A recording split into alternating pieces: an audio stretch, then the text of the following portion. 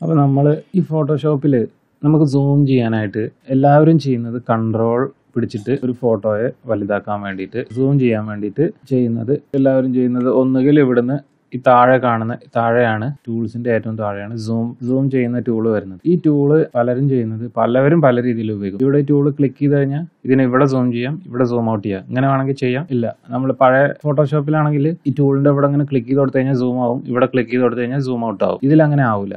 ഈ പുതിയ വെർഷനിൽ എന്ന് പറയുന്നത് ക്ലിക്ക് ഇട്ടിട്ട് നമ്മൾ അവിടെ തൊട്ടാൽ മാത്രമേ അവിടെ സൂം ആവും. ഈ പുതിയ വെർഷൻ ഇത് ചെയ്യാൻ അത്ര ഈസി ഉള്ള ഒരു കാര്യമല്ല. സൂം നമുക്ക് പെട്ടെന്ന് നമ്മൾ കട്ട് ചെയ്യുന്ന സമയത്തൊക്കെ ഇങ്ങനെ പെട്ടെന്ന് സൂം ചെയ്യാൻ വേണ്ടിയിട്ട് ഇങ്ങനെ മെല്ലെ സൂം ചെയ്ത് കഴിഞ്ഞാൽ ഒരു ബുദ്ധിമുട്ടുള്ള കാര്യമാണ്. അപ്പോൾ നമ്മൾ ഇതിന് വളരെ ഈസി ആയിട്ട് ചെയ്യാൻ പറ്റുന്ന ഒരു ടൂളാണ് കൺട്രോൾ പിടിക്കുക പ്ലസ് സ്പേസ് ബാർ. അതായത് നമ്മൾ സ്പേസ് പിടിക്കുക, കണ്ടില്ലേ ടൂൾ മാറുന്നത്. കൺട്രോൾ പിടിച്ച് സ്പേസ് പിടിച്ചു കഴിഞ്ഞാൽ നമുക്ക് ഇതിനെ ഇങ്ങനെ സൂം ചെയ്യാം. ഇങ്ങനെ പിടിച്ചു കഴിഞ്ഞാൽ, അതായത് വലത്തെ സൈഡിലേക്ക് പിടിച്ചു കഴിഞ്ഞാൽ സൂം ഇൻ ചെയ്യുക. താഴേക്ക് വലിച്ചു കഴിഞ്ഞാൽ, അതായത് വലത്തെ സൈഡിലേക്ക് നമ്മൾ പ്രസ് ചെയ്തിട്ട് വലത്തെ സൈഡിലേക്ക് വലിച്ചു കഴിഞ്ഞാൽ പുതിയ ഫോട്ടോഷോപ്പിൽ പഴയ ഫോട്ടോഷോപ്പിൽ ഇങ്ങനെ ഏത് ഭാഗമാണോ നമുക്ക് വേണ്ടത്, കൺട്രോൾ സ്പേസ് പിടിച്ചിട്ട് ഇങ്ങനെ ഏത് ഭാഗമാണ് നമുക്ക് വേണ്ടതെങ്കിൽ ആ ഭാഗം ഇങ്ങനെ സെലക്ട് ചെയ്ത് കൊടുത്തു കഴിഞ്ഞാൽ ആ ഭാഗം മാത്രം സൂം ആവും. അതാണ് പഴയ വെർഷന്റെ പ്രത്യേകത. ഇതിൽ നമുക്ക് അങ്ങനെ സൂം ചെയ്യാൻ കഴിയില്ല. ഇതിൽ ഇങ്ങനെ പിടിച്ച് കഴിഞ്ഞാൽ ഇങ്ങനെ തന്നെ സൂം ചെയ്യണം. ഇതിൽ വരുന്നത് പഴയ വെർഷനിലാണെങ്കിൽ നമുക്ക് ഇങ്ങനെ സെലക്ട് ചെയ്തിട്ട് ആ ഭാഗം മാത്രം സൂം ചെയ്യാം. പിന്നെ സൂം ഔട്ട് ചെയ്യാൻ വേണ്ടിയിട്ട് തിരിച്ചും ചെയ്യാം. നേരെ ഇങ്ങനെ വലിച്ചതിന് പകരം ഇങ്ങോട്ട് വലിച്ചു കഴിഞ്ഞാൽ സൂം ഔട്ട് ആവും, അതായത് ചെറുതാവും. സൂം ചെയ്യാൻ സൂം ഔട്ട് ചെയ്യാൻ, അതായത് സൂം ടൂൾ എടുക്കുക, സൂം ചെയ്യാൻ സെഡ് അടിച്ചു കഴിഞ്ഞാൽ സൂം ടൂൾ വരും. സെഡ് ആണ് സൂം ടൂള്. അതെടുത്തിട്ട് നമ്മൾ കൺട്രോൾ പ്ലസ് സ്പേസ് പിടിച്ചു കഴിഞ്ഞാൽ നമുക്ക് സൂം ചെയ്യാം. ഇതെങ്ങനെ ചെയ്യുന്നതെന്ന് കരുതും. അതുകൊണ്ടാണ് ഞാൻ ഇത് ആദ്യം തന്നെ ഇടയ്ക്കിടയ്ക്ക് ഓരോ ടൂള് പറയുന്നത്. നമുക്ക് അവിടെ എത്തുമ്പോൾ ഡീറ്റെയിൽ ആയിട്ട് ഒന്നും കൂടെ പറയാം.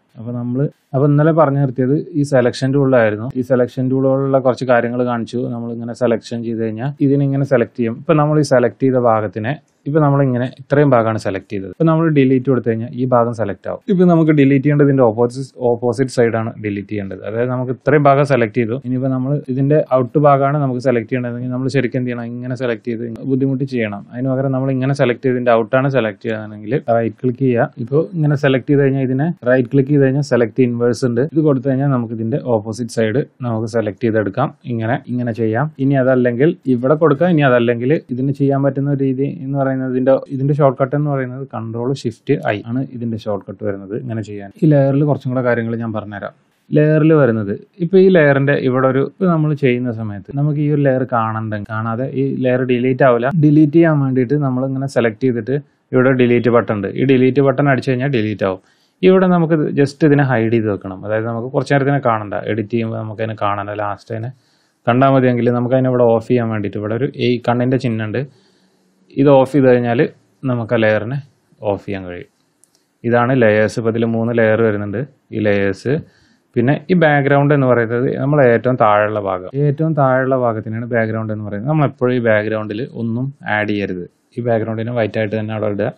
നമ്മളെപ്പോഴും ബാക്ക്ഗ്രൗണ്ടിൻ്റെ മുകളിൽ ഏറ്റവും താഴെ ബാക്ക്ഗ്രൗണ്ട് വരും. അതിൻ്റെ മുകളിൽ നമ്മൾ ഏറ്റവും മുകളിൽ കാണുന്ന ലെയറാണ് മുകളിൽ വരിക. ഏതൊരു ഒബ്ജക്റ്റിനെയും നമുക്ക് മുകളിൽ കാണാൻ വേണ്ടിയിട്ട് നമ്മൾ ലെയറിനെ പിടിച്ച് മുകളിലേക്ക് ഇടണം. മുകളിലേക്ക് ഇട്ടാലേ ലെയറിനെ കാണാൻ പറ്റുള്ളൂ.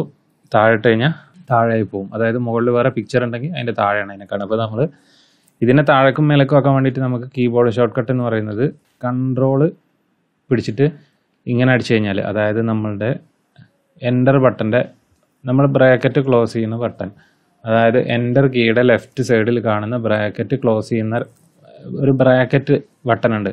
ഈ ബ്രാക്കറ്റ് റൈറ്റ് സൈഡ് ക്ലോസ് ചെയ്യുന്ന, അതായത് റൈറ്റ് സൈഡത്തെ ബ്രാക്കറ്റ് അടിച്ചു കഴിഞ്ഞാൽ മുകളിലേക്ക് വരും. ലെഫ്റ്റ് സൈഡത്തെ ബ്രാക്കറ്റ് അടിച്ചു കഴിഞ്ഞാൽ താഴേക്ക് പോകും.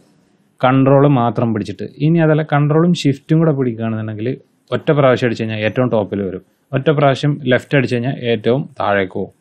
കൺട്രോൾ ഒരു പ്രാവശ്യം പിടിച്ചിട്ട് അടിച്ചു കഴിഞ്ഞാൽ, കൺട്രോൾ മാത്രം പിടിച്ച് അടിച്ചു കഴിഞ്ഞാൽ ഓരോ സ്റ്റെപ്പായിട്ട് മുകളിലേക്ക് വരും. സ്റ്റെപ്പായിട്ട് അടിക്കും പോകും. ലെയറിൻ്റെ കാര്യങ്ങളിൽ ലെയറിലൊരു കാര്യം വരുന്നത്, ഇപ്പോൾ ഈ ലെയറിൻ്റെ ഒപ്പാസിറ്റി, അതായത് ഇതിൻ്റെ കാണുന്ന ആ ഒരു, ഞാൻ അറിയാത്തവർക്ക് വേണ്ടിയിട്ടാണ് ഇങ്ങനെ പറയുന്നത്, ഇതിൻ്റെ അടിയിലുള്ള പിക്ചർ. ഇപ്പം നമ്മൾ ഇതിനെ 100% നമുക്കിതിനെ കാണുന്നുണ്ട്. ഈ ഒരു പിക്ചറിനെ, അല്ലെങ്കിൽ ഇത് എന്തോ ഒരു ഒബ്ജക്റ്റ് ആയിക്കോട്ടെ, ഫോട്ടോ ആയിക്കോട്ടെ, വേറെ എന്തെങ്കിലും ആയിക്കോട്ടെ, ഇതിനെ നമുക്ക് 100% കാണാം. പക്ഷേ നമുക്കിതിനൊരു 50% കണ്ടാൽ മതി. ഈ നീല കളറും ഇതിൻ്റെ അടിയിൽ കൂടെ കാണണമെങ്കിൽ അതിന് നമ്മൾ ചെയ്യുന്ന ഒരു ഓപ്ഷനാണ് ഒപ്പാസിറ്റി എന്ന് പറയുന്നത്. ഈ ഒപ്പാസിറ്റി ഇവിടെ ഉണ്ട്. ഈ ലെയറിനെ സെലക്ട് ചെയ്തതിന് ശേഷം ഇവിടെ ഒപ്പാസിറ്റി ഉണ്ട്.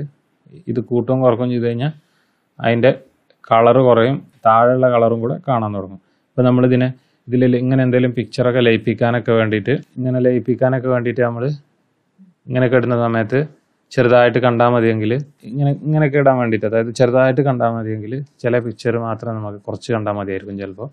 ഇവിടെ വേറെ ഒന്ന് കൊടുക്കുമ്പോൾ ഇങ്ങനെയൊക്കെ കൊടുക്കാൻ വേണ്ടിയിട്ട്, ഇപ്പോൾ കണ്ടില്ലേ ഇങ്ങനെയൊക്കെ കൊടുക്കാൻ വേണ്ടിയിട്ട് ഇപ്പോൾ നമ്മൾ ലയിപ്പിച്ചിട്ട് ഇതിനങ്ങനെ കൊടുക്കാൻ വേണ്ടിയിട്ട്, ഇപ്പോൾ കണ്ടില്ലേ ഇത് ഒരു ഫോട്ടോ ഒക്കെ ലയിച്ചു പോയി. അപ്പോൾ നമുക്കിതിനെ കളർ കുറക്കാൻ വേണ്ടിയിട്ടൊക്കെ ഇങ്ങനെയൊക്കെ ചെയ്യാം. കളർ കൊടുത്താലും ഒന്നും കൂടെ വൃത്തിയായി കാണാം. അതിൻ്റെ അഡ്ജസ്റ്റ് ഇങ്ങനെ ഷെയ്ഡാക്കി കൊടുത്തു കഴിഞ്ഞാൽ ഇങ്ങനെയൊക്കെ കൊടുക്കാൻ വേണ്ടിയിട്ട്, ഇനി അതല്ല ഇങ്ങനെ കൊടുക്കാൻ വേണ്ടിയിട്ടല്ല, നമുക്ക് കളർ കുറച്ച് കൊടുക്കാൻ വേണ്ടിയിട്ട് ചില ടൈറ്റിലൊക്കെ നമ്മൾ കളർ കുറച്ച് കൊടുക്കാറുണ്ട്. അതേപോലെ പിക്ചേഴ്സും നമ്മൾ ഇതേപോലെ കളർ കുറച്ച് കൊടുക്കാറുണ്ട്.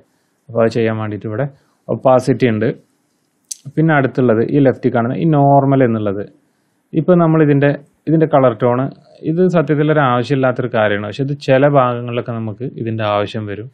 ഇപ്പോൾ ഇത് കണ്ടില്ലേ, ഇതിൽ ചെറിയോരോ ഫിൽറ്റേഴ്സാണ് ഇത് സത്യം പറഞ്ഞത്. ഇപ്പോൾ നമ്മൾ ആ ഒരു ലെയറിനെ ഓരോ രീതിയിലാക്കി മാറ്റാൻ വേണ്ടിയിട്ട് ഇതും ശരിക്കും ഇങ്ങനെ ലയിപ്പിക്കുമ്പോൾ തന്നെയാണ് വരുന്നത്. അതായത് നമ്മൾ ഈ ബാക്ക്ഗ്രൗണ്ടിലേക്ക് ഇതേപോലെ ലയിപ്പിച്ചിടുമ്പോൾ അതിൻ്റെ കളേഴ്സൊക്കെ ഒരു ഫിൽറ്റർ കൊടുക്കുന്ന പോലെ അതിനെ മാറ്റം വരുത്താൻ വേണ്ടിയിട്ട് ഇങ്ങനെയൊക്കെ നമുക്ക് ഇതിൽ ഫിൽറ്റേഴ്സ് ഇതേപോലെ ഫിൽറ്റർ കൊടുക്കുകയാണെങ്കിൽ ഇതേപോലെ ഫിൽറ്ററിൽ ഒരുപാട് ഓപ്ഷൻസ് ഉണ്ട് ഇങ്ങനെയൊക്കെ ചെയ്യാൻ വേണ്ടിയിട്ട്. പക്ഷേ ഇത് നമുക്ക് സിമ്പിളായിട്ട് ഇവിടെ തന്നെ ചെയ്യാൻ വേണ്ടിയിട്ടുള്ള കുറച്ച് ഓപ്ഷൻ ഇവിടെ കൊടുത്തിട്ടുണ്ട്. ഇതിൽ ഓരോന്നും ഇങ്ങനെ നമ്മൾ ആരോക്കി താഴത്ത് കടിച്ചു കഴിഞ്ഞാൽ ഇതിന് ഓരോന്നിനും കാണാം. ഓരോന്നിനും നമ്മളിതിൽ പോയി സെലക്ട് ചെയ്യുന്നതിന് പകരം ഇങ്ങനെ ഓരോന്നിനെ പോയി സെലക്ട് ഇങ്ങനെ പകരം നമ്മൾ ആരോക്കി അടിച്ചാലും മതി, ഇല്ലെങ്കിൽ ഇങ്ങനെ വേണമെങ്കിലും നോക്കാം. ഇപ്പോൾ കണ്ടില്ല, ഇത് ബ്ലാക്ക് ആൻഡ് വൈറ്റ് ആയിപ്പോയി.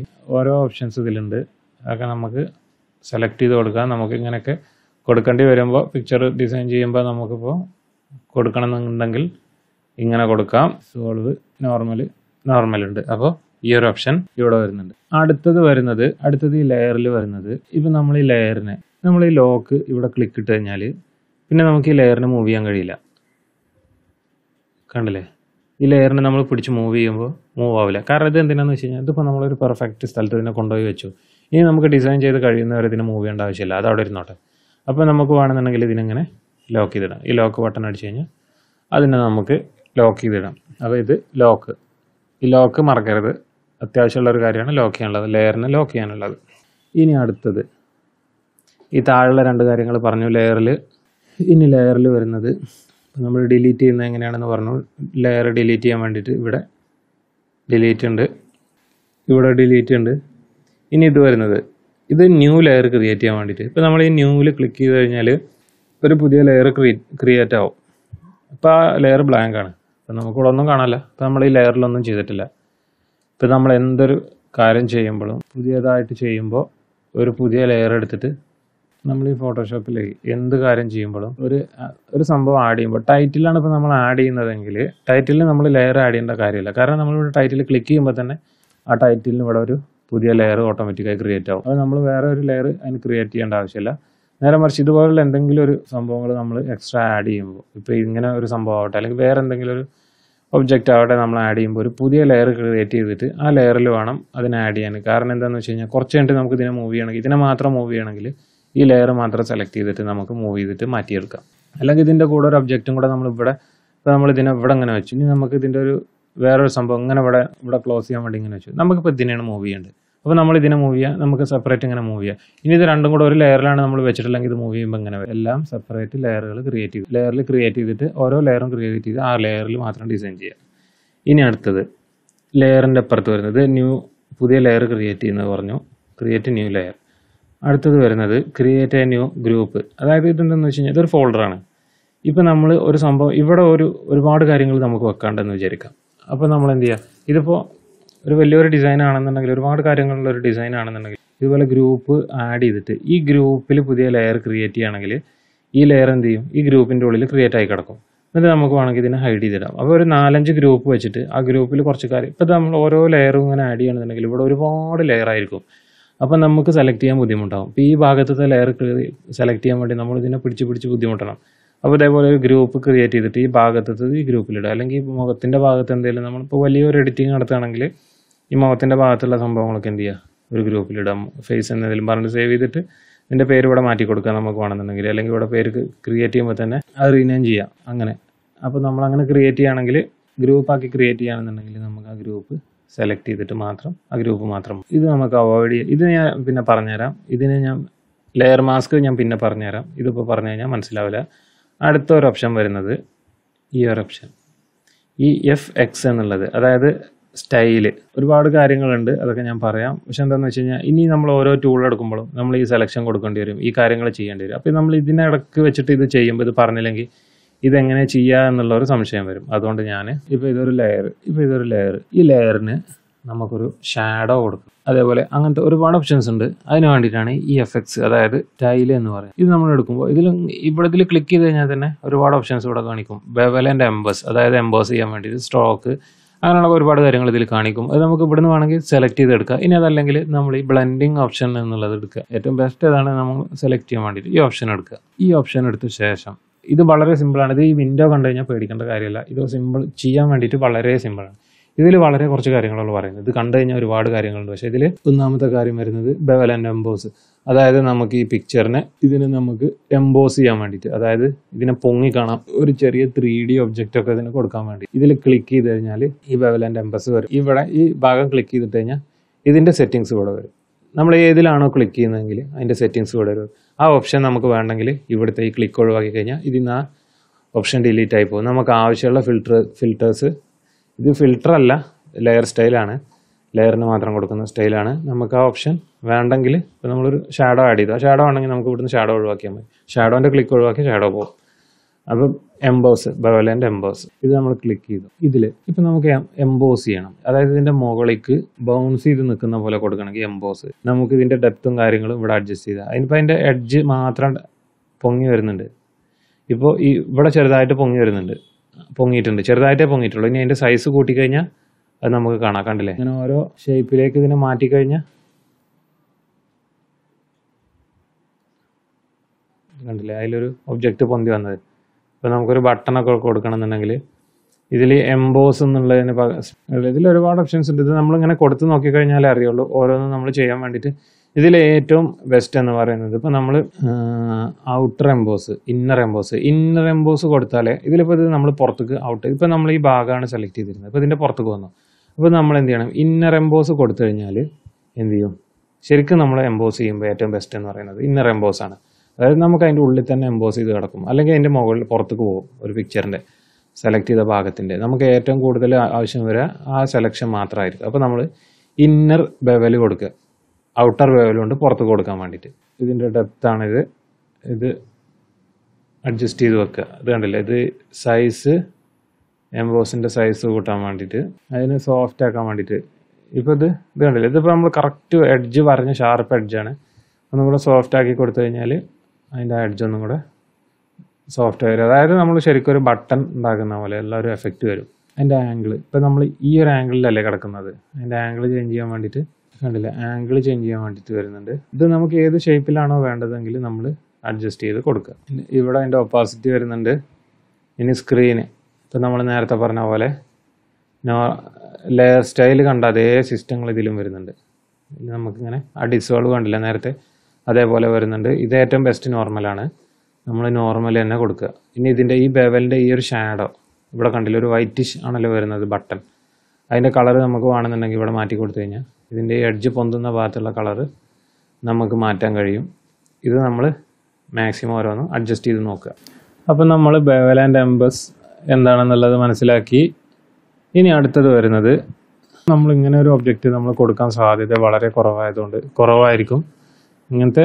ഇനി എന്തെങ്കിലും ഇതിൽ ഉള്ള എന്തെങ്കിലും ഓപ്ഷൻസ് നമുക്ക് കൊടുക്കണമെങ്കിൽ നമുക്ക് ഇതേപോലെ എംബോസ് ചെയ്ത് കൊടുക്കാം. പക്ഷേ 90% ഇങ്ങനത്തെ കാര്യങ്ങൾ കൊടുക്കാൻ സാധ്യത കുറവാണ്. അപ്പോൾ നമ്മൾ ബെവൽ ആൻഡ് എംബസ് മനസ്സിലാക്കി. അടുത്ത വരുന്നത് സ്ട്രോക്ക്, അതായത് ലെയർ സ്റ്റൈലിൽ വരുന്നതാണ്. നേരത്തെ നമ്മൾ ഇവിടുന്ന് എടുത്ത ലെയർ സ്റ്റൈലിലാണ് ഈ ഓപ്ഷൻസ്.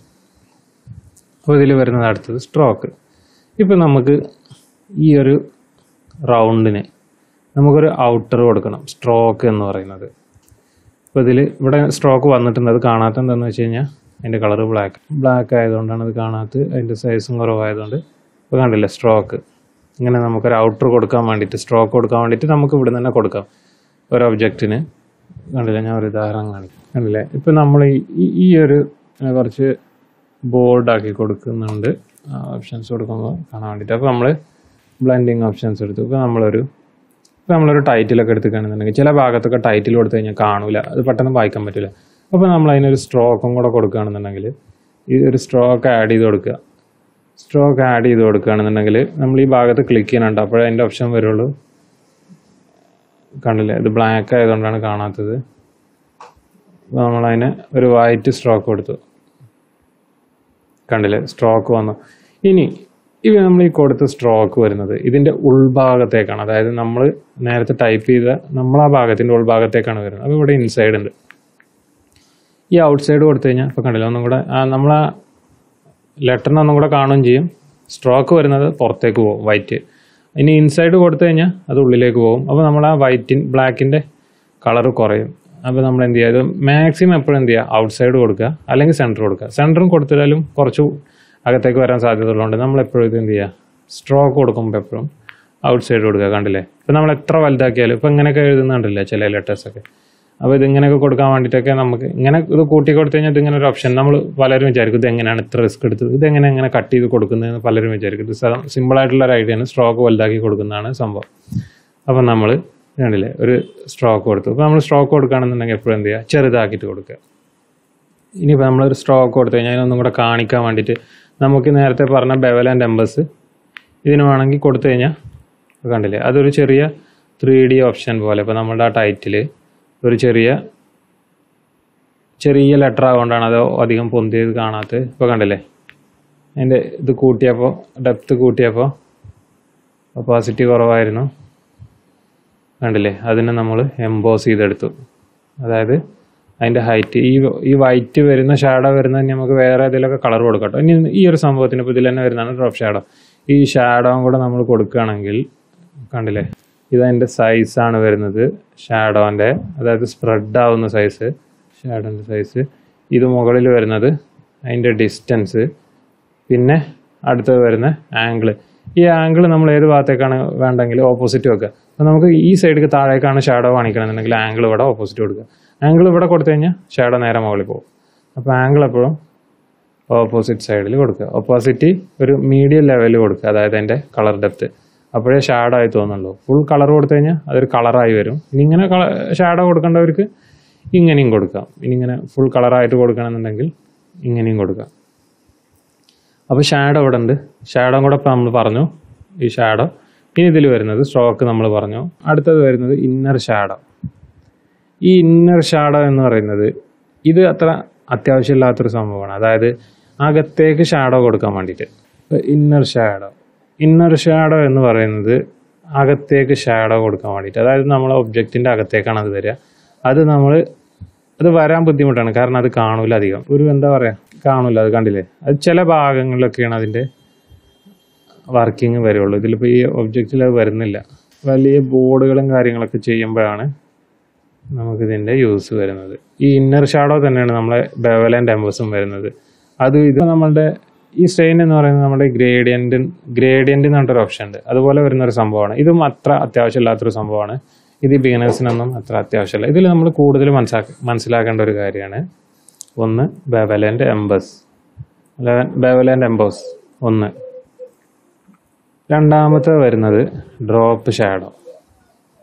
നമ്മൾ കൂടുതലും മനസ്സിലാക്കേണ്ട ഒരു സംഭവമാണ് ഇതിൽ വരുന്നത് bevel and emboss, drop shadow, അതേപോലെ സ്ട്രോക്ക് എന്ന് പറയുന്നത്. ഈ സ്ട്രോക്ക് എന്ന് പറയുന്നത് ഈ മൂന്ന് കാര്യമാണ് ഇതിൽ കൂടുതൽ യൂസ് ചെയ്യുന്നത്. ബാക്കിയുള്ളത് യൂസ് ചെയ്യില്ല എന്നല്ല, നമുക്കൊരു അത്യാവശ്യം വരില്ല, പിന്നെ ഒരു യൂസ്ഫുള്ളായിട്ടുള്ള ഒരു ടൂളുകളൊന്നുമല്ല കൂടുതൽ. പക്ഷെ നമുക്ക് ഒരു സംഭവം തോന്നുകയാണ് നമുക്ക് അങ്ങനെ ചെയ്യണം. ഇപ്പോൾ ഒരു ഇന്നർ ഷാഡോ കൊടുക്കേണ്ട ഒരു ആവശ്യം വരികയാണെന്നുണ്ടെങ്കിൽ നമുക്ക് ഒരു പിക്ചറിൻ്റെ ഇടയിൽ ഒരു ഷാഡോ കൊടുക്കേണ്ടി വരികയാണെന്നുണ്ടെങ്കിൽ നമുക്ക് ഇന്നർ ഷാഡോ കൊടുക്കാൻ വേണ്ടിയിട്ട് ഇത് യൂസ് ചെയ്യാം. പക്ഷേ അത് അത്ര അത്യാവശ്യം വരില്ല, സാധ്യത വളരെ കുറവാണ്, വരാറില്ല, അങ്ങനെ അധികം വരാറില്ല. ഈ bevel and എംബസ്, stroke, drop shadow.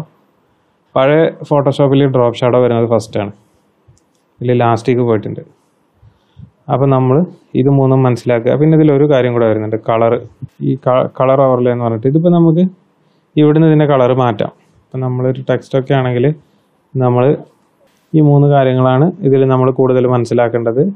ഒന്ന് ഡ്രോപ്പ് ഷാഡോ, രണ്ടാമത് വരുന്ന സ്ട്രോക്ക്, മൂന്നാമത് വരുന്നത് ബെവൽ ആൻഡ് എംബോസ്. ഈ മൂന്ന് കാര്യങ്ങൾ നമ്മൾ മനസ്സിലാക്കി വെക്കാം. ഇപ്പോൾ നമ്മൾ ഈ കൊടുത്ത എഫക്റ്റ് ഉണ്ടല്ലോ, ഈ എഫക്റ്റിനെ വേറൊരു ലെയർക്ക് കൊടുക്കാൻ വേണ്ടി ഈ എഫക്റ്റിനെ പിടിച്ച് ഈ ലെയർ കിട്ടാൻ മതി. ഇപ്പോൾ നമ്മൾ ഈ എഫക്റ്റ് ആഡ് ചെയ്തതിനെ ഡിലീറ്റ് ചെയ്യാൻ വേണ്ടിയിട്ട് ഇതിനെ നേരെ പിടിച്ച് ഈ ഡിലീറ്റ് ബട്ടണിലേക്ക് കൊടുത്താൽ നമ്മളുടെ ഷാഡോ ഡിലീറ്റ് ആയി പോകും.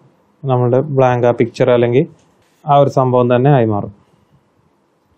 അപ്പോൾ നമ്മളിതിൽ ഡിലീറ്റ് പഠിച്ചു, ന്യൂ ലെയർ ക്രിയേറ്റ് ചെയ്യാൻ പഠിച്ചു, പുതിയ ഫോൾഡർ ഉണ്ടാക്കാൻ പഠിച്ചു, ലെയറുകൾ ആഡ് ചെയ്യാൻ വേണ്ടിയിട്ട് പുതിയ ഫോൾഡറുകൾ ഉണ്ടാക്കാൻ പഠിച്ചു. ഇത് മാസ്കാണ്. ഇത് ഞാൻ ലാസ്റ്റ് പറയാം. ക്ലാസ്സുകൾ മുഴുവൻ കാണുക. മാസ്ക് ഇപ്പോൾ പറഞ്ഞു കഴിഞ്ഞാൽ മനസ്സിലാവില്ല, അതുകൊണ്ട് മാസ്ക് ലാസ്റ്റ് പറയാം.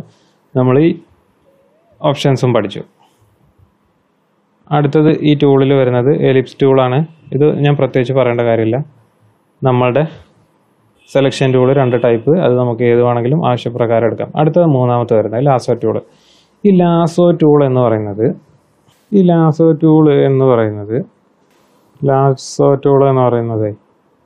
ഇപ്പോൾ ഇതും സെലക്ഷൻ ടൂളാണ്, ഇതും സെയിം സെലക്ഷൻ ടൂളാണ്. ഇതിന് നമുക്ക് ഇതിൻ്റെ ഉപയോഗം എന്താണെന്ന് വെച്ച് കഴിഞ്ഞാൽ, ഇപ്പം നമുക്ക് പെട്ടെന്നൊരു ഭാഗം സെലക്ട് ചെയ്തെടുക്കണം. ചിലവരൊക്കെ ഇത് നമ്മളൊരിക്കലും ഒരു ഫോട്ടോ എഡ്ജ് കട്ട് ചെയ്യാൻ വേണ്ടിയിട്ട് ഇത് സെലക്ഷൻ ടൂളാണെന്ന് വിചാരിച്ചിട്ട് ഇപ്പോൾ നമ്മളൊരു ഫോട്ടോ ഇങ്ങനെ കട്ട് ചെയ്തെടുക്കുകയാണെങ്കിൽ, നമുക്കൊരു ഫോട്ടോ കട്ട് ചെയ്യാൻ വേണ്ടിയിട്ട് ഇതിനിങ്ങനെ വെച്ച് ഇങ്ങനെ പോയി ഇങ്ങനെ കട്ട് ചെയ്തെടുക്കുക. അതിന് വേണമെങ്കിൽ ഇങ്ങനെ പോയിട്ട് ഇങ്ങനെ കട്ട് ചെയ്തെടുക്കുക. അപ്പോൾ അതൊരു സെലക്ഷനായി മാറും. പക്ഷേ ഇതുകൊണ്ട് നമുക്ക് ഒരിക്കലും ഒരു പെർഫെക്റ്റായിട്ട് കട്ട് ചെയ്യാൻ കഴിയില്ല. കാരണം കട്ട് ചെയ്യുന്ന സമയത്ത് നമുക്ക് സൂം ചെയ്ത് അപ്പോൾ സെലക്ഷൻ പോകും, അല്ലെങ്കിൽ സെലക്ഷൻ അങ്ങോട്ടും ഇങ്ങോട്ടോ അവിടെ നിന്ന് നമുക്ക് ആഡ് ചെയ്തെടുക്കാനൊക്കെ വളരെ ബുദ്ധിമുട്ടാണ്. ഇത് നമ്മൾ യൂസ് ചെയ്യേണ്ടത്, ഇപ്പോൾ നമ്മൾ ഇങ്ങനെ ഒരു സെലക്ഷൻ കൊടുത്തിട്ടുണ്ട്. ഈ സെലക്ഷൻ്റെ കൂടെ നമുക്കൊരു ഈ ഒരു ചെറിയ ഭാഗം ആഡ് ചെയ്യാനൊക്കെ വേണ്ടിയിട്ട് നമ്മൾ ലാസോ ടൂളിന് വരുന്നത് എൽ എന്നുള്ള ബട്ടണാണ്. നമ്മൾ ഏതൊരു സെലക്ഷൻ ചെയ്താലും ആ സെലക്ഷൻ്റെ കൂടെ കുറച്ചും കൂടെ ഭാഗം സെലക്ട് ചെയ്യാൻ ആഡ് ചെയ്യാൻ വേണ്ടിയിട്ട് നമ്മൾ എപ്പോഴും എന്ത് ചെയ്യുക, ഷിഫ്റ്റ് പിടിച്ചിട്ട് ഏതൊരു സെലക്ഷൻ ടൂൾ, ഇപ്പോൾ ഈ സെലക്ഷൻ ടൂൾ തന്നെ ആണെന്നുണ്ടെങ്കിലും ഷിഫ്റ്റ് പിടിച്ച് കഴിഞ്ഞാൽ ഇത്രയും കൂടെ സെലക്ട് ആവും. അപ്പോൾ നമ്മൾ എപ്പോഴും എന്ത് ചെയ്യുക, ഷിഫ്റ്റ് പിടിക്കണം. അതേപോലെ മൈനസ് ചെയ്യാൻ വേണ്ടിയിട്ടാണെങ്കിൽ, സെലക്ഷന് കുറച്ച് ഭാഗം മൈനസ് ചെയ്യാൻ വേണ്ടിയിട്ടാണെങ്കിൽ നമ്മൾ ആൾട്ട് പിടിക്കുക. ഷിഫ്റ്റ് പിടിച്ച് കഴിഞ്ഞാൽ ആഡ് ചെയ്യാം, ആൾട്ട് പിടിച്ച് കഴിഞ്ഞാൽ മൈനസ് ചെയ്യാം. അപ്പോൾ നമുക്ക് ഈ ലാസോ ടൂളിൻ്റെ ഒരു ഉപയോഗം വരുന്നത് പെട്ടെന്ന് നമുക്ക് ഒത്തിരി ഭാഗം ആഡ് ചെയ്യണം. ഇത് നമ്മളായിട്ട് അത് പെർഫെക്റ്റ് ആയിട്ടുള്ള ഭാഗങ്ങൾക്ക് ഇത് നടക്കില്ല. ഇത് ചെറിയ സിമ്പിളൊക്കെ ആയിട്ടാണെന്നുണ്ടെങ്കിൽ ചെറിയ ഭാഗമൊക്കെ ആഡ് ചെയ്യാനൊക്കെ നമുക്ക് ഈ ടൂൾ ഉപയോഗിക്കാം. അതേപോലെ സിമ്പിൾ ആയിട്ടുള്ള കാര്യങ്ങൾക്ക് ഉപയോഗിക്കാം. പെർഫെക്റ്റ് ആയിട്ട് കട്ട് ചെയ്ത്, അപ്പോൾ നമുക്ക് ഇതിൻ്റെ എഡ്ജ് പെർഫെക്റ്റ് ആയിട്ട് കട്ട് ചെയ്തെടുക്കണമെങ്കിൽ നമുക്ക് ഒരിക്കലും ഈ ലാസോ ടൂൾ കൊണ്ട് കഴിയില്ല. നമ്മൾ അതുകൊണ്ട് ചെയ്യാതിരിക്കുക. ലാസോ ടൂൾ കൊണ്ട് സിമ്പിൾ ആയിട്ടുള്ള കാര്യങ്ങൾക്ക് മാത്രം ഈ ടൂൾ ഉപയോഗിക്കുക. പിന്നെ അടുത്ത് വരുന്നത് പോളിഗണൽ ലാസോ ടൂൾ. ഇതെന്തിനാന്ന് വെച്ച് കഴിഞ്ഞാൽ ഇതും സെയിം ലാസോ ടൂൾ തന്നെയാണ്. പക്ഷേ ഇതെന്താണെന്ന് വെച്ച് കഴിഞ്ഞാൽ ലാസോ ടൂൾ നമ്മൾ ഇങ്ങനെ വരച്ച് കഴിഞ്ഞ് കഴിഞ്ഞാൽ നമുക്ക് കൈ മൗസിന്ന് ക്ലിക്കിന്ന് എടുക്കാൻ പറ്റില്ല. നമ്മൾ ആ വരച്ച് തീരുന്നവരതിൽ പിടിക്കണം. ഇതെങ്ങനെയാണെന്ന് വെച്ച് കഴിഞ്ഞാൽ കണ്ടില്ലേ, നമ്മൾ ക്ലിക്ക് ഇട്ട് കഴിഞ്ഞാൽ അവിടെ നിന്ന് അങ്ങോട്ട് നമുക്ക് ഇങ്ങനെ പ്രസ് ചെയ്ത് പോകാം. കണ്ടില്ലേ, അങ്ങനെ ഇതുകൊണ്ട് നമുക്ക് ചെയ്യാം. ഇതുകൊണ്ട് നമുക്ക് ഇങ്ങനെ കട്ട് ചെയ്ത് പോകണം. ഇങ്ങനെ പോകാൻ നമുക്ക് ഈ ടൂൾ ഉപയോഗിക്കാം. ഇതുകൊണ്ട് ഇങ്ങനെ കട്ട് ചെയ്ത് വെച്ച് ഇങ്ങനെ പോകാൻ വേണ്ടിയിട്ട് നമുക്കിത് യൂസ് ചെയ്യാം. ഇതും അങ്ങനെ തന്നെയാണ് വരുന്നത്. ഇപ്പം നമ്മൾ നേരത്തെ പറഞ്ഞ പോലെ നമ്മൾ എന്ത് ചെയ്യുക, ഇങ്ങനെയൊക്കെയുള്ള കാര്യങ്ങൾക്ക് മാത്രം ഈ 2 ടൂളുകൾ ഉപയോഗിക്കാം. അപ്പോൾ നമുക്കൊരു ചെറിയ സംഭവം ഇവിടെ ആഡ് ചെയ്തെടുക്കാൻ വേണ്ടിയിട്ടാണെങ്കിലൊക്കെ നമുക്ക് യൂസ് ചെയ്യാം. അല്ലായതുകൊണ്ട് നമ്മൾ ഫോട്ടോ കട്ട് ചെയ്യാനൊന്നും ഒരിക്കലും ഈ ഒരു ടൂൾ ഉപയോഗിക്കരുത്. ഇതിലിനി മൂന്നാമത്തെ ടൂൾ വരുന്നത് ലാസോ ടൂളിന് എല്ലാണ് സെലക്ഷൻ ടൂൾ. ഈ ടൂള് വരുന്നത് ഇപ്പോൾ ചില ഭാഗങ്ങളൊക്കെ ഇപ്പോൾ ഇതിൻ്റെ എഡ്ജ് ഉണ്ടോ, ഇപ്പോൾ നമുക്ക് പെട്ടെന്നൊരു ഫോട്ടോ സിമ്പിളായിട്ട് ആഡ് ചെയ്യാൻ വലിയ പെർഫെക്ഷൻ ഒന്നും വേണ്ടെങ്കിൽ നമുക്ക് എന്ത് ചെയ്യാം, ഈ ടൂള് ഉപയോഗിക്കാം. അപ്പോൾ നമ്മളിതൊരു ക്ലിക്ക് ഇട്ട് കഴിഞ്ഞാൽ പിന്നെ നമ്മൾ വെറുതെ അങ്ങനെ പിടിച്ചെടുത്തായി. ഇതൊരു മാഗ്നറ്റിക് ടൂളാണ്. മാഗ്നറ്റിക് ടൂള് പോലെയാണ്. കണ്ടില്ലേ, നമ്മൾ എഡ്ജ് ഇങ്ങനെയൊക്കെയുള്ള ഇപ്പോൾ ഇതുപോലുള്ള ഫോട്ടോസിനെ ഇത് പറ്റുള്ളൂ. അതായത് ഇപ്പോൾ ഇവിടെ ഒരു എന്താ പറയുക, ഈ ബാക്ക്ഗ്രൗണ്ട് ഇപ്പോൾ പെർഫെക്റ്റ് വൈറ്റ് ആയതുകൊണ്ടാണ് നമുക്ക് ഇങ്ങനെ എഡ്ജ് കറക്റ്റ് സെലക്ട് ചെയ്യാൻ മാഗ്നറ്റ് ആയി കിട്ടുന്നത്. എന്തെങ്കിലും ഒരു ബാക്ക്ഗ്രൗണ്ട് ആണെന്നുണ്ടെങ്കിൽ, ഒരു ഇപ്പോൾ നേച്ചർ എന്തെങ്കിലും ആണെന്നുണ്ടെങ്കിൽ ഈ മരങ്ങളുടെ ഇതൊക്കെ ഉള്ളത് കാരണം നമുക്ക് ഇങ്ങനെ എഡ്ജ് കറക്റ്റ് കട്ട് ചെയ്യാൻ പറ്റില്ല. അപ്പോൾ നമ്മളിതിന് ബ്ലാങ്ക് ആയിട്ടുള്ളൊരു സംഭവം കട്ട് ചെയ്യാൻ വേണ്ടിയിട്ട് നമുക്കിത് ഉപയോഗിക്കാം. ഇതിൻ്റെ ഈ ഫ്രീക്വൻസി കുറച്ചും കൂടെ കൂട്ടി കൊടുത്തു കഴിഞ്ഞാൽ, ഫ്രീക്വൻസി കൂട്ടിക്കഴിഞ്ഞാൽ ഒന്നും കൂടെ അതിന് മാഗ്നറ്റിക് എഫക്റ്റ് കൂടും. കണ്ടില്ലേ, അപ്പോൾ ഒന്നും കൂടെ എഫക്റ്റ് ആയിട്ട് നമുക്കിതിനെ ഇങ്ങനെ ഉപയോഗിക്കാം. ഈ ടൂൾ ഉപയോഗിക്കാം. പക്ഷേ കണ്ടില്ലേ, ഈ ഹെയർ ഒക്കെ കട്ട് ചെയ്യുന്ന സമയത്തൊന്നത് കിട്ടൂല. ഇത് നമുക്ക് ഉപയോഗിക്കാം എപ്പോഴെന്ന് വെച്ച് കഴിഞ്ഞാൽ സിമ്പിളായിട്ടുള്ള കാര്യങ്ങളൊക്കെ കട്ട് ചെയ്യാൻ വേണ്ടിയിട്ട്. അതായത് നമുക്ക് അത്ര പെർഫെക്ഷൻ ഒന്നും വേണ്ടെങ്കിൽ നമുക്ക് ഈ ടൂൾ കട്ട് ചെയ്യാം. സിമ്പിളായിട്ട് ഇത്രയും ഭാഗം സെലക്ട് ചെയ്യാൻ വേണ്ടിയിട്ട് നമുക്ക് കട്ട് ചെയ്യാം. കണ്ടില്ലേ, ഒന്നും കൂടെ പെർഫെക്ഷൻ വേണം. നമ്മൾ ഒന്ന് ക്ലിയർ ആയിട്ട് ചെയ്യുകയാണെന്നുണ്ടെങ്കിൽ ഇതുകൊണ്ട് കട്ട് ചെയ്തെടുക്കാം. പക്ഷേ ഇതിൻ്റെ എഡ്ജ് നോക്കുകയാണെങ്കിൽ, എഡ്ജ് നോക്കുമ്പോൾ ഇതൊരു എന്താ പറയുക, ശരിക്കും ഒരു പ്രൊഫഷണൽ ആയിട്ട് ചെയ്യുന്ന സംഭവത്ത് നമ്മൾ സ്റ്റുഡിയോയിലൊക്കെ ചെയ്യുമ്പോൾ ഒരിക്കലും ഇതുകൊണ്ട് ചെയ്യരുത്. സ്റ്റുഡിയോയിലൊക്കെ ചെയ്യുമ്പോഴൊന്നും സ്റ്റുഡിയോ ഫോട്ടോ നമ്മൾ പ്രിൻ്റ് ഔട്ട് എടുക്കാൻ വേണ്ടിയിട്ടൊന്നും നമ്മൾ ഇതുകൊണ്ട് ചെയ്യാൻ കഴിയില്ല. അപ്പോൾ നമ്മൾ ജസ്റ്റ് ഒരു എവിടെയെങ്കിലും ആഡ് ചെയ്യാൻ വേണ്ടിയിട്ട് സിമ്പിളായിട്ട് നമുക്ക് അത്ര പെർഫെക്റ്റ് അല്ലാതെ ഇപ്പോൾ ഷാഡോ ഒക്കെ കൊടുക്കാൻ വേണ്ടിയിട്ടൊക്കെ ഒരു ഷാഡോ ഇടാൻ വേണ്ടി ഇതുപോലൊക്കെ ഷാഡോ ഇടാൻ വേണ്ടിയിട്ടാകുമ്പോൾ ഇതിൻ്റെ എഡ്ജസ് അത്ര ക്ലിയർ ആവണമെന്നില്ല. അപ്പോൾ അങ്ങനെ നമ്മൾ എറൈസ് ചെയ്യുമ്പോൾ നമ്മൾ ഡിലീറ്റ് ചെയ്ത് കളയും പിന്നെ ലാസ്റ്റ്. അതിന് വേണ്ടിയിട്ടൊക്കെ നമുക്ക് ഈ ടൂള് ഉപയോഗിക്കാം. പിന്നെ എന്തെങ്കിലും ഇപ്പോൾ ഒരു ബോക്സൊക്കെ സെലക്ട് ചെയ്യാൻ വേണ്ടിയിട്ട് നമ്മൾ ആവശ്യങ്ങൾ പോലെ ഇതിനെ നമ്മൾ ഉപയോഗിക്കുക. ഈ മൂന്നാമത്തെ ടൂൾ എന്ന് പറയുന്നത് നമ്മൾ ഏറ്റവും കട്ട് ചെയ്യാൻ നമ്മൾ ഏറ്റവും ബെസ്റ്റായിട്ട് നമ്മൾ ഉപയോഗിക്കേണ്ടത് ഈ പെൻ ടൂളാണ്. നമ്മളെല്ലാ എഡിറ്റിംഗ് സോഫ്റ്റ്വെയറിലൊക്കെ ഉള്ള പോലെ പെൻ ടൂൾ ഇവിടെ വരുന്നുണ്ട്. പി അടിച്ചു കഴിഞ്ഞാൽ പെൻ ടൂൾ കിട്ടും. പെൻ ടൂളിൻ്റെ ഫസ്റ്റ് ടൂളാണ് നമ്മൾ കട്ട് ചെയ്യാനൊക്കെ വേണ്ടിയിട്ട്, അല്ലെങ്കിൽ ഏത് ഭാഗം കട്ട് ചെയ്യാൻ വേണ്ടി നമ്മൾ ഏറ്റവും ബെസ്റ്റ് എന്ന് പറയുന്നത് ഫോട്ടോഷോപ്പിൽ കട്ട് ചെയ്യാൻ ഏറ്റവും ഈസി ആയിട്ടുള്ള, അതായത് നമുക്ക് പെർഫെക്റ്റ് ആയിട്ട് കട്ട് ചെയ്യാൻ പറ്റുന്ന ഒരു ടൂളാണ് പെൻ ടൂൾ. ഞാൻ ജസ്റ്റ് പെൻ ടൂൾ ഒന്ന് കാണിക്കാം. കണ്ടില്ലേ? ഇപ്പോൾ നമ്മൾ പെൻ ടൂൾ കൊണ്ട് ഒരു ക്ലിക്ക് ഇട്ടു, അടുത്ത ക്ലിക്ക് ഇട്ടു, നമുക്ക് എഡ്ജ് പെർഫെക്റ്റ് ആയിട്ട് നമുക്ക് കണ്ടില്ലേ ഇങ്ങനെ വളരെ പെർഫെക്റ്റ് ആയിട്ട് നമ്മൾ സൂം ചെയ്യാം. വേറെ ഏത് ടൂൾ ഇതിൻ്റെ ഇടക്കുവാണെങ്കിൽ എടുക്കാം. ഈ സെലക്ട് ചെയ്ത ഭാഗങ്ങൾ ഇവിടെ തന്നെ കിടക്കും. നമുക്ക് പിന്നെ അതിൻ്റെ എൻഡിൽ ക്ലിക്ക് ചെയ്ത് കഴിഞ്ഞാൽ നമുക്ക് ആ ലാസ്റ്റ് ഭാഗം നമുക്ക് കിട്ടും. ആൾട്ട് പിടിച്ചിട്ട് ഇപ്പോൾ നമ്മൾ ഇതിനെ കണ്ടില്ലേ ഇങ്ങനെ അങ്ങോട്ടും ഇങ്ങോട്ടും ആക്കി കഴിഞ്ഞാൽ നമുക്ക് അതിനെ വളക്കാനും തിരിക്കാനൊക്കെ പറ്റും. മൗസ് ക്ലിക്ക് ചെയ്ത് പിടിച്ചിട്ട് അങ്ങോട്ടും ഇങ്ങോട്ടും ആക്കി കഴിഞ്ഞാൽ അതിനെ നമുക്ക് അങ്ങോട്ടും ഇങ്ങോട്ടും ആക്കാം. അപ്പോൾ നമ്മൾ ഇങ്ങനെ മൂവ് ചെയ്ത് കഴിഞ്ഞാൽ നമ്മൾ സ്ട്രൈറ്റ് ആയിട്ട് ഒരു ക്ലിക്ക് ഇട്ട് കഴിഞ്ഞാൽ അത് അവിടെ നിൽക്കും. നേരെ മറിച്ച് നമ്മൾ അങ്ങോട്ടും ഇങ്ങോട്ടും വളച്ച് കഴിഞ്ഞാൽ അതിൻ്റെ രൂപം മാറിയിട്ടുണ്ടാകും. പിന്നെ അടുത്തത് നമ്മൾ വരുമ്പോൾ കണ്ടില്ലേ വളഞ്ഞിട്ടാണ് വരിക. ഇനിയിപ്പോൾ നമുക്ക് ഇവിടെ വരണമെങ്കിലും ഇത് ഇവിടെ നിന്നിട്ട് വളഞ്ഞിട്ടാണ് വരിക. ഈ ഒരു ലൈനിനനുസരിച്ചിട്ടുള്ളൊരു പ്രൊപ്പോർഷനായിട്ടാണ് വരിക. അപ്പോൾ നമ്മൾ ഇതിനെ സ്റ്റോപ്പ് ചെയ്യാൻ വേണ്ടിയിട്ട് എന്ത് ചെയ്യുക, ഇവിടെ കട്ട് ചെയ്യുക, ആ ഒരു ബെൻഡ് കട്ട് ചെയ്യുക. അതിനായിട്ട് നമ്മൾ ആൾട്ട് പിടിച്ചിട്ട് അവിടെ ഒരു ക്ലിക്ക് ഇട്ട് കൊടുത്തു കഴിഞ്ഞാൽ അത് പോകും. പിന്നെ അടുത്തത് നമ്മൾ ക്ലിക്ക് ചെയ്യുമ്പോഴും കണ്ടില്ലേ ഇങ്ങനെ വളരെ പെർഫെക്റ്റ് ആയിട്ട് കണ്ടില്ലേ ഇങ്ങനെ നമുക്ക് വളരെ പെർഫെക്റ്റ് ആയിട്ട് എഡ്ജ് കട്ട് ചെയ്യാൻ പറ്റുന്ന ഒരു ടൂളാണ് പെൻ ടൂൾ എന്ന് പറയുന്നത്. നമ്മൾ കട്ട് ചെയ്യാൻ എപ്പോഴും പെൻ ടൂൾ ഉപയോഗിക്കുക. നമ്മളിതിനെ കട്ട് ചെയ്ത് ഇതിപ്പോൾ ഒരു സെലക്ഷൻ ആയി കഴിഞ്ഞു. ഈ സെലക്ഷനെ നമുക്ക് ഇത് പാത്ത് എന്നാണ് ഇതിനെ പറയുക. ഈ ഭാഗത്തിനെ ഇങ്ങനെ ഈ പെൻ ടൂൾ കൊണ്ട് ക്രിയേറ്റ് ചെയ്യുന്ന ഭാഗത്തിനെ പാത്ത് എന്ന് പറയും. ഈ പാത്തിനെ നമുക്ക് സെലക്ഷൻ ആക്കാൻ വേണ്ടിയിട്ട് കൺട്രോൾ പിടിച്ചിട്ട് എൻ്റർ അടിച്ചാൽ മതി. കൺട്രോൾ പിടിച്ചിട്ട് എൻ്റർ അടിച്ച് കഴിഞ്ഞാൽ അത് സെലക്ഷനായി മാറും.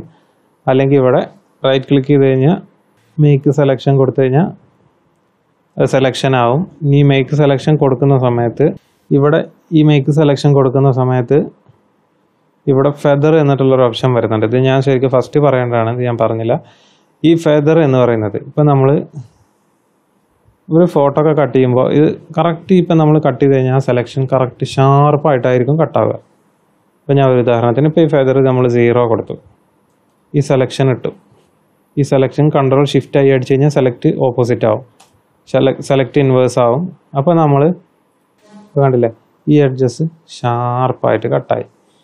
ഇപ്പം നമ്മൾ ഇതിനെ ഫെദർ നമുക്ക് ഇവിടുന്ന് എടുക്കാം.